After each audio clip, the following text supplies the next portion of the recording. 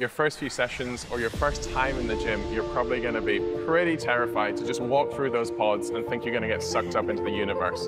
But once you've had a couple of sessions and you start to know a few different movements, how a few machines work, and you start feeling some progress, then you leave the gym feeling not only just like proud of yourself, but also like you've done something to make you closer to your goals. And that feeling is like nothing else.